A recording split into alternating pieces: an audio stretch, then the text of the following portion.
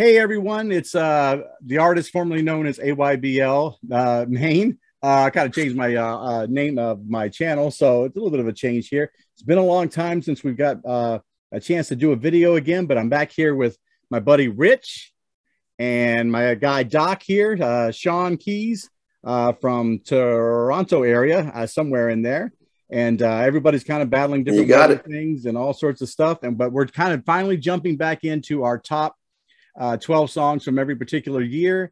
It took us a while to circle back around to this, and I thank the guys for being patient while I worked out a schedule thing for myself. And but now we've got momentum and we're ready to hit it. So we're at 1967. Just a quick review of about the rules, because it's been so long. We're only picking one song from an album. That can be a single that was released from the album, or that can be a album cut. You know, if you want to go a little deeper than normal, that's great. What we've kind of done is we've kind of strove for the time that the single itself was on the charts the most when we pick our years.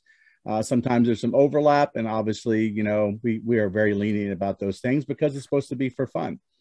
Also, if for some reason an artist released two albums in a particular year, then of course you can pick a song from each one of those albums, and you can end up with two songs from that particular artist. And I think that actually I may definitely have one of those this year. So not to give anything away, not going to do any spoilers here or anything. So the order this one for 1967, Rich, you're going to be leading us off, and then I'll be batting second, which is usually where they put the non-hitter anyway. And then Doc's going to do cleanup tonight. So there we go. Rich, what do you got? All right. Sounds good. Great to be back in the saddle again with you guys. It's been a while.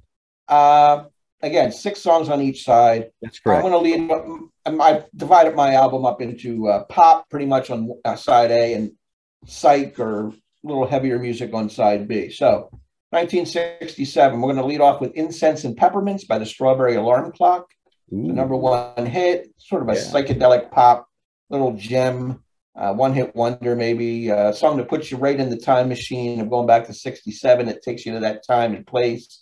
And I like some of these lyrics: beatniks and politics, nothing is new, a yardstick for lunatics, one point of view. Who cares what game we choose? Little to win and nothing to lose. It's got that wonderful melody. Yeah.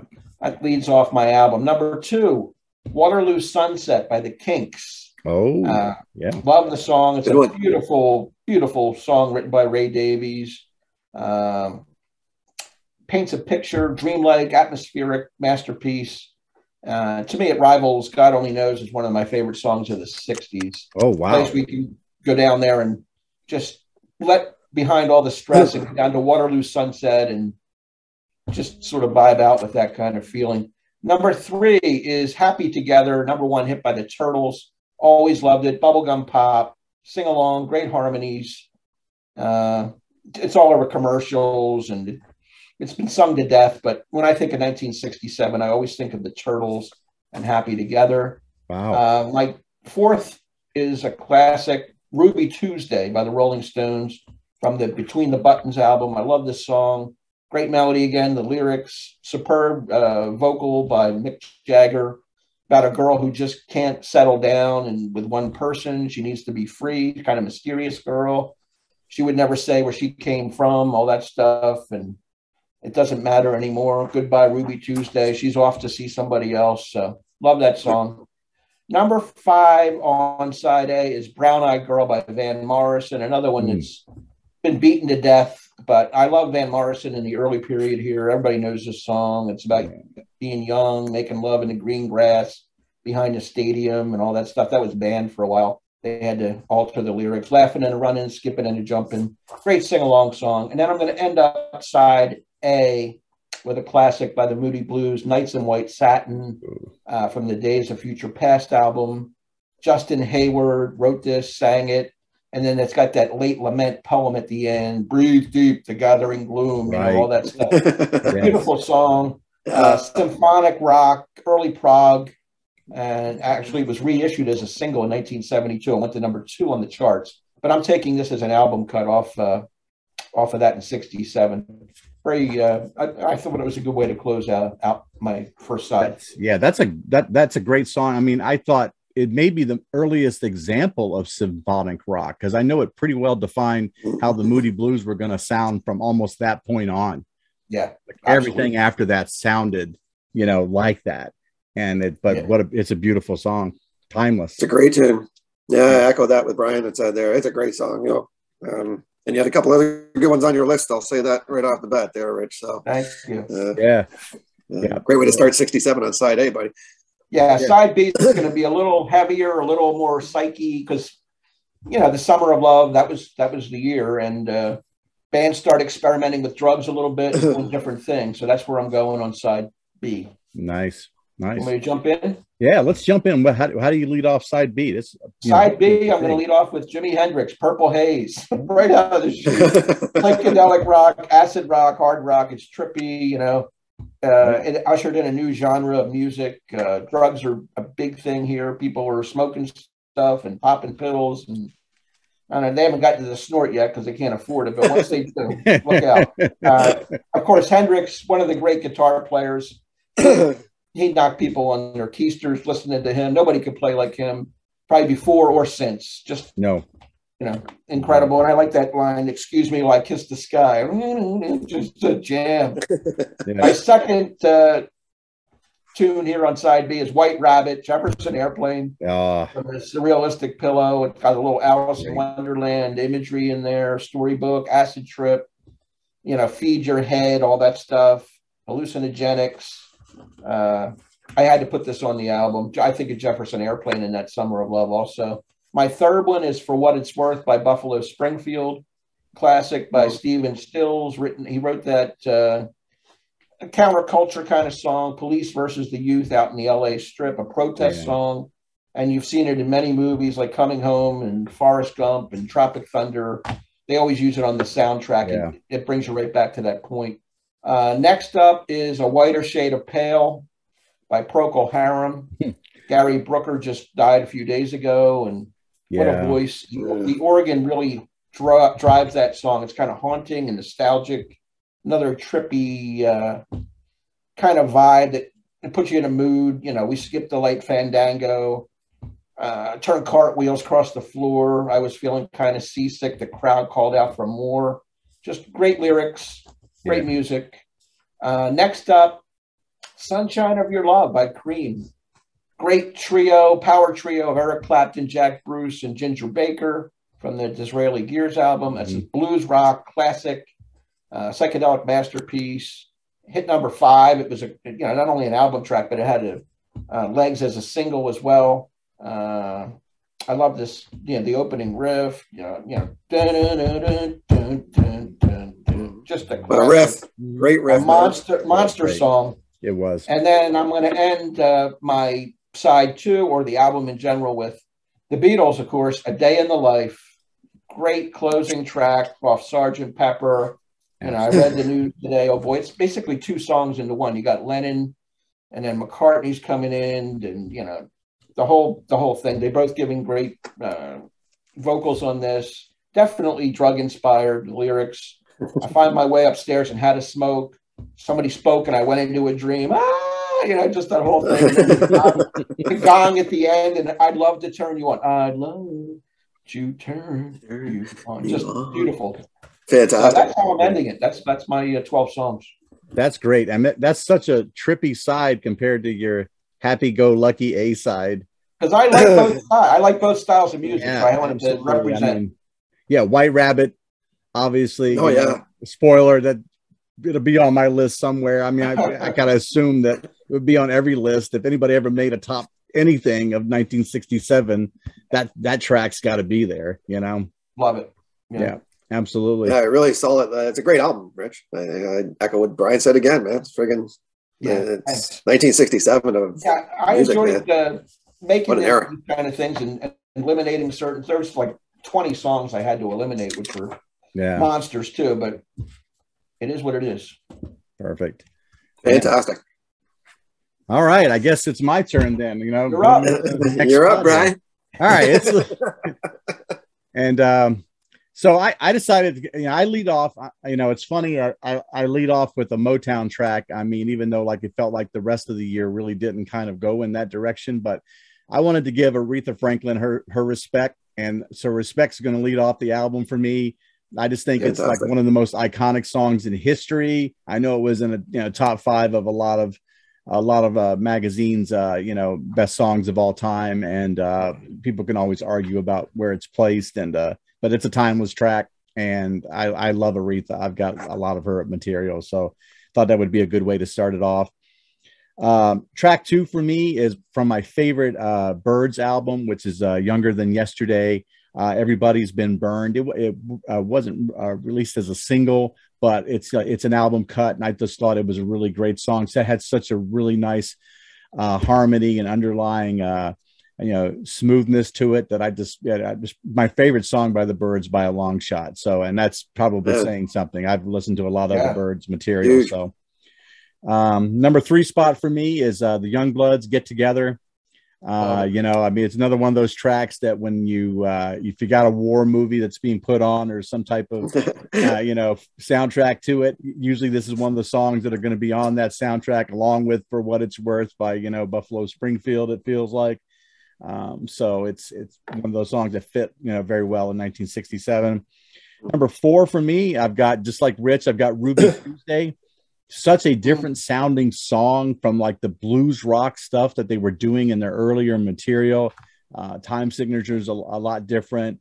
It's very smooth type of song for the Stones, and that's probably what attracted it to me so much. I've heard a lot of covers of this song, some that were even done in like classical style, and I just think that it's one of those songs you can do that with. You can have a heavy metal version of this song, you can have classical versions, because that's how good the song is.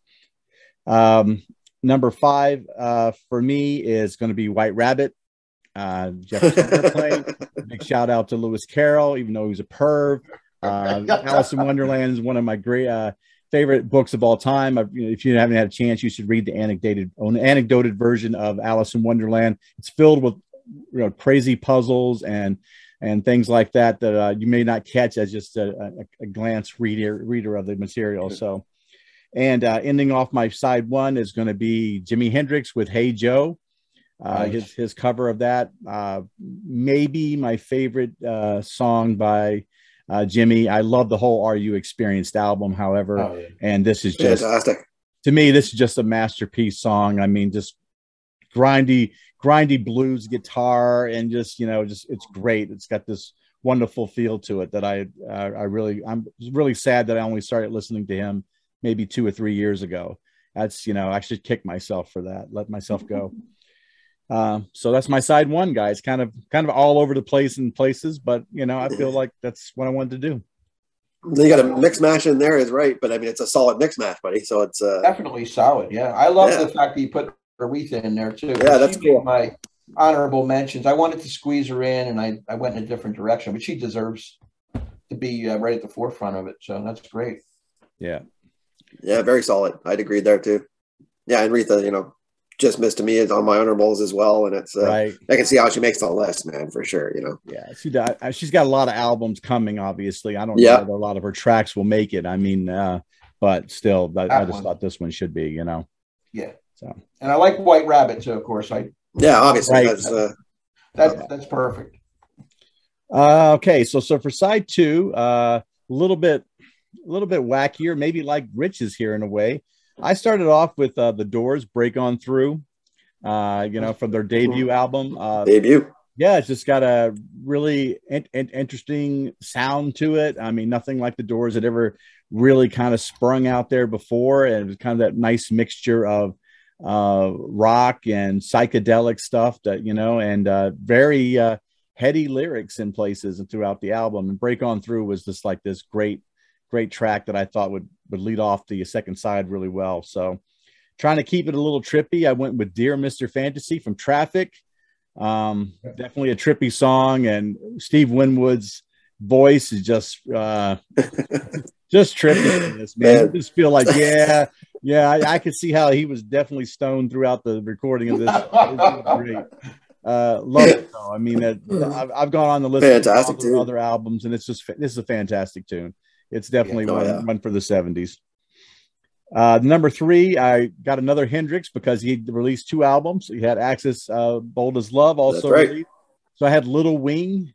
Nice. Maybe I may be considered a deeper cut from the album, but I think it's popular. A lot of people have had it on some lists and stuff, but really love Jimmy. And I actually like Bold as Love just a smidge better than All You Experience. And that may be like, a very bold statement. Well, that could be the take, buddy. That could be the hot take of the night, but I don't know. That's just a preference. I've listened to all of his stuff, and at least I like Jimmy now. I like all of his stuff, so it's cool. I went with for my 4th track, I went to the blues side of things because I'm a big blues fan. We listen to a lot of stuff. I got Albert King's Born Under a Bad Sign. Whole album is fantastic. If you're into blues, it's like one of those top 5 blues albums that everybody has to listen to before they die. This probably Moaning in the Moonlight by Howlin' Wolf, and then maybe Muddy Waters at Newport 1960 would be among those 3, but this one is definitely in the top 5 of albums you should listen to for blues before you die if you get a chance. Great album. That's a fantastic tune, the title track from it, so check it out. Number 5 for me is going to be the Box Tops, The Letter. Great tune. Song's only a little under 2 minutes long, but man, what a powerful 2 minutes. They just pack it all in there. It's a great sound. The very catchy as hell, man. Catchy as hell, man. You're going to roll with it. As soon as you're into the song, you're just going to roll with it. It's a great song. Couldn't leave it out of there. And ending my side 2 was the song that ended Rich's side 1. I got Nights in White Satin by the Moody Blues. I thought it would be a good bookend track to end the album with. Really indicative, like I said before, indicative of that symphonic rocks that would come further in their career, and other people would kind of play off of the sounds that they made and textures that they made with their music. Mixing orchestra with rock music wasn't like highly thought of at the time, and these guys, I think they got the ball rolling. So that's my side 2. Fantastic. I love The Letter. It was the one that I had the hardest time cutting of all of them, but it didn't fit into my complete pop or complete psych. It was sort of it was a popular hit, but it had a little edgier, throaty, soulful voice to it. So I wanted it. I'm glad you had it because so am I. It was a really late cut for me on that. The Letter was, to be honest with you, it's probably my last cut. That and Respect are probably 2, and Rich, your Cream Out song there is also a late cut, and so was Nights in White Satin for me. So maybe I'm giving away too much, but yours is very diverse too, Brian. I like that part of the album a lot, actually. Yeah, I'm glad. I try to throw things in there that are definitely maybe just me, but I think that's part of it, right? It's like that's exactly what we're doing, man. Right. Yeah, that's what we're doing. Yeah. You got to add a little bit of your own little essence to the album. What makes you tick musically, and that's what you're doing. So that's cool. Yeah, totally agree. Thanks a lot, guys. Appreciate it. Awesome. Doc, you are batting cleanup, my man. What we got going on? A lot of pressure at Sean's house in 1967, man. Come on in. Let's go downstairs. Crank out some tunes. Here we go. We'll jump right in. Side A. First one you're going to hear coming into my place. It's one that Brian had already touched on already. So it's Traffic's Dear Mr. Fantasy for me as well. So, yeah, Steve Winwood, man, is got a great voice, man, too, and really talented dude for a long, long time. Overlooked in a lot of respects, too. So I think outside of mainstream stuff, but if you, Steve Winwood's brilliant, man. So, and this tune's fantastic. You're right. As soon as you hear that first guitar, damn it, you hear that first guitar, you're into Dear Mr. Fantasy, man, and you're going for a ride. It's a great tune. So then jump into my second tune, my follow-up tune, the Dear Mr. Fantasy is going to be the Stones, She's a Rainbow. Good one. Wow, that's man, this is another really, I like those catchy tunes here in the 60s, man. I just, some of these hooks just get you, and it's, the piano and the way it sounds, mix sounds fantastic, and I just get hooked on these things, man. That piano, it's like on my notes, it's got that sting feel almost to it later on in life. You can almost see where they get it from. So it's She's a Rainbow is a fantastic Stones too, and maybe one that doesn't get talked about enough in the scheme of things too. So I agree. My number 3, We got the trifecta, boys. It's the Jefferson Airplane, man. Let's do the White Rabbit, man. Let's go. So. Awesome. I don't remember if it was Rich or Brian. One of you guys mentioned it there earlier, saying if you don't have this song on your list in 1967, then I don't know, man. You were missing the tunes. This is a must off this list, I think. Yeah. I just the build up in this song. I just love the build up. If I go with my notes on this one, it's a song that I don't want to end. It just really is. I just wish we would keep on going because the build up in it is just keeps on going. I wish there was no crescendo in this song. I just wish we would keep on going. It'd be great. But White Rabbit's a classic song from the 70s, man. A real, we say stoner tune, I guess, but a classic tune. So, yep. Number 4, Small Faces, man. Itchy Park. Love that one. Ooh, wow. Man, I got some sort of vibe going here, right? So I guess I don't know. This must be the psychedelic side. I'm going for sure, I guess. So, right. Never guess what this one's about, but that was another one, man. It's a real catchy tune. Again, it's really the drums in this song. It's Small Faces, another band that gets lumped into bands from the '60s, late '60s, early '70s, and floats out to different things. But a lot of these guys have a lot of talent, man, and there was just a lot of music at this time too to absorb. And the upper echelon guys really did take off. There's a lot of other guys that put out a lot of good music too at this time. So Itchy Park, man, it's my number 4. Number 5, happy these guys made my list because here they come. And as far as I know, they're going to be on my list for the next 15, 20 years. I don't know how this is going to go, but it's Pink Floyd. Wow. See Emily Play. And these catchy tunes, Carnival Lake sounding almost, but you can see where Floyd was going pretty early on this stage here, aside of everything else. This is 1967 Floyd, man. Mm-hmm.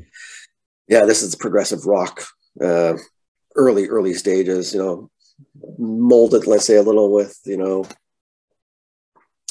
different things going on in different bands, but you can see how guys are going to start to evolve. And this is really a great stepping stone on where they're going to go into the 70s here. I think is a couple songs off of this album at this time, and could have gone a couple of ways, but See Emily Play is a classic early Floyd tune in my eyes. So right around then is when we ordered the pizza.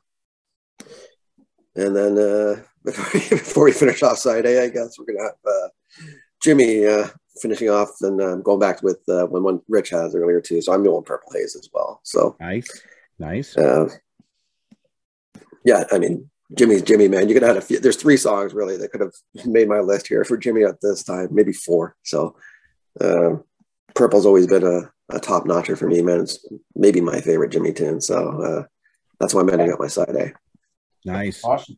I like how you have Purple Haze, one of my tunes. You have one of Brian's songs on there in Dear Mr. Fantasy. Dear Mr. Fantasy. And then you have one we all have in White Rabbit. White Rabbit. So, and I love Itchy Park. That's a great addition. I'm thrilled with that one because that's so 67 and totally you're all so beautiful, all that stuff. I think maybe the one that stands out to me that I least expected was, and I mean, maybe if I think closer to who you actually are, but the one that's definitely you is See Emily Play. Yeah, Like, that's the one that kind of caught me where I go, well, yeah, that's definitely Doc. That's not Doc picking a song that he thinks everybody thinks should be on the list. That's Doc picking Doc's song, That's right. Totally. Yeah. For sure. Yeah. Well, I'm glad you saw it that way, Brian, because that's exactly what it is, right? I like to think that that's my list, and I'm not lying if we go across years and Floyd has an album out and I don't have a Floyd song on there, then I'm not in the video. That's my guess.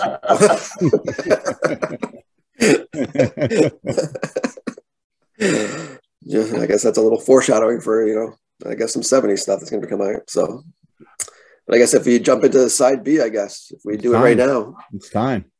We can start off right away with our second trifecta. I guess it's the Stones. So thank God they had the singles and the releases, so I can get a couple of Stones albums in there for me. So that's good. But it's Ruby Tuesday. Oh yeah, excellent. Stones have a lot of classic tunes, man, and here's another good one. So another classic.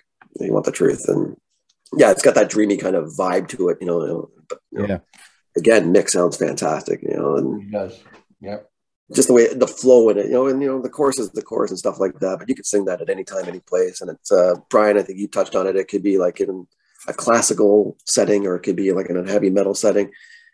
The tone of the song, I don't think would change. It's just how it'd be delivered. The actual Ruby Tuesday is just, you could hear it in any different way, I think, and it'd still be Ruby Tuesday. So great call, I think, on both your parts as well. And it's a classic song in my eyes, for especially 67. Yeah. Rich, got to give you the shout out, buddy, there. So that Waterloo Sunset for the Kinks, man, is coming into my my second song there too, man. Cool. That's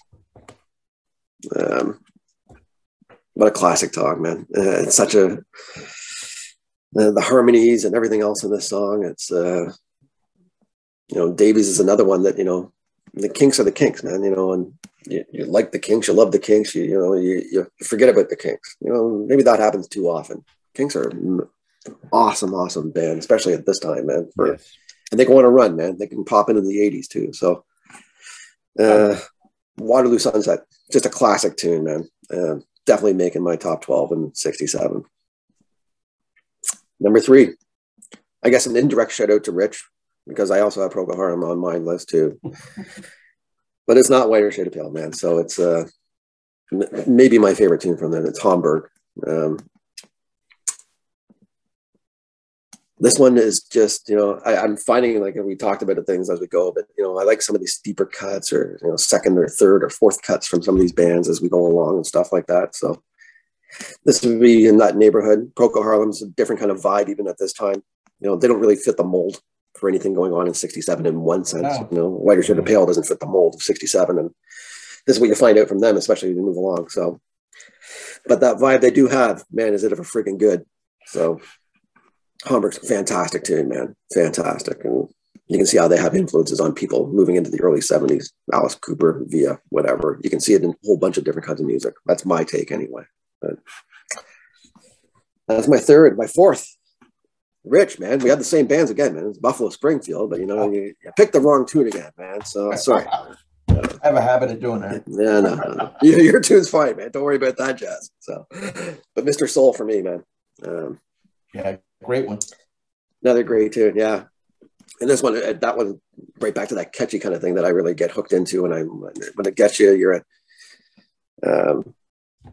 well, hello, Mister. You start, you put it in your head, man, and before you know it, you're. Now we're all singing it. So sorry, but it's one of those songs that stick for me from especially that era, and it's kind of a classic song, and I love it up to these days. There's great renditions of it, even some live ones that are fantastic. But so yep. Mr. Saul's number 4, man. Number 5. Let's probably go back on something Brian said earlier. So I have a Who song on my list, Brian. So go figure. I Can See for Miles, man. Yep. Yeah, it's a great tune, man. Yep. Great tune. Had to make my list, man. I mean, I cut some other classic songs off of these things, but just because it's my basement, man. That's what you're going to hear. So, I Can See for Miles. It's a classic Who song. The Who has a lot of classic songs in my eyes. So, pretty high up my list of where the rankings happen in music. So, the Who's coming in, man. Finishing off my album. Sounds a lot like Rich again, man. It's a day in the life, man, with the Beatles. So great ender. Yeah, you're right. I think you touched on it. You brought it up really well. I think, the John side and the Paul side and everything else. And I really don't know if they sounded any better than they do, maybe even in this song, ever. Which says, obviously that says an abundance, and that's what you feel about the song. But it's kind of the way I do feel about the song, man. This is an all-timer. And that's why I'm ending up my 67, man, with a classic. Way to go. Nice. I love it. Yeah, I mean, again, I think there's songs there that I definitely know are Doc songs. You just say Procol Harum, I'm going Doc, and that's you kind of know. That's if you say the Who, I'd be like, well, it's definitely Doc's definitely got that. Yeah. Rich probably, and then maybe even me probably, but Doc definitely has it. If the Who had a song that year, Doc's got it somewhere. So that's cool. Yeah, I like it. And Day in the Life. Day in the Life was a last minute cut for me. I mean, definitely was on that list for a while, and it's all about, did it fit? Just like Rich said, how it molds. Does it fit? you know, and it doesn't mean it's not a good song. It just means that you just didn't vibe with the things I had on the sides. And so, but I like it. I like all the lists. And I'm glad we had a trifecta on 2 songs, two very well-deserving songs. Well-deserving songs too. It's pretty good for 3 of us to get 2 songs out of this particular year. Right. Absolutely. Can I throw a couple? We have a lot of same. Can we hear some honorable mentions real quick? I just want to run through a bunch that just I have to single out. Respect, of course, we mentioned in the letter. I also like To Love Somebody by the Bee Gees, early Bee Gees. You don't know what is. I love that song. Let's Live for Today by the Grassroots. I had a couple of Monkey songs in here. Pleasant Valley Sunday and I'm Not Your Stepping Stone. Beatles, Penny Lane, Strawberry Fields Forever, and All You Need Is Love. Ode to Billy Joe by Bobby Gentry, which is a classic song. Love it. And Light My Fire by The Doors. Somebody to Love by Jefferson Airplane. And Sweet Soul Music by Arthur Conley, another soul tune. That's what I have as the ones that came closest to making it for me. Doc, what about you? Very good. I had Somebody to Love. That was a late cut for me as well from Jefferson. It's a great song as well. I also had Respect, Nights in White Satin.